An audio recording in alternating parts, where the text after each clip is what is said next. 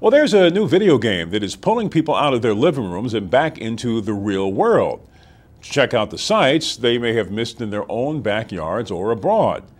SNN local news reporter John Andrews shows you Ingress. Every city has its landmarks and places to see. Now, through a game called Ingress, you can incorporate them into a virtual game of Capture the Flag. Ingress uses GPS to locate your position and identifies nearby portals to explore, attack, or take. All the while, you get to take in all the places you may have otherwise missed. I wish I'd known it was that they had this 10 years ago, because it's really made me see the city.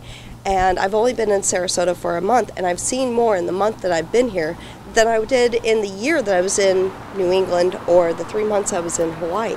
It allows you to get out and experience the world as opposed to sitting in front of your computer and just kind of dealing with the virtual world. You get to actually meet people face to face and spend FaceTime with people, which is a great aspect of the game. You also get to see a large number of public art places and points of interest in the city that you wouldn't either notice or pay attention to normally.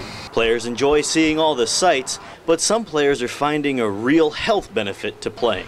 I've actually got a little setup now on my bike, and I'll take my bike out and go hit all my portals in my local area, or I'll go downtown somewhere or down by St. Armand's, walk around, and get a lot of exercise doing it that way.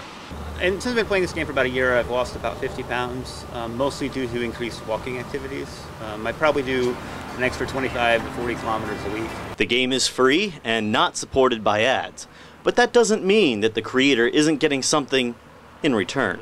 Google created Ingress as a Tom Sawyer whitewash the fence kind of way to not only get users engaged, but also get them to submit hundreds of thousands of points of interest for free. Reporting from the Herald-Tribune building portal, John Andrews, SNN Local News. Well, Ingress is free to play and can be downloaded in the Google Play Store. It's not currently available on iPhone, though.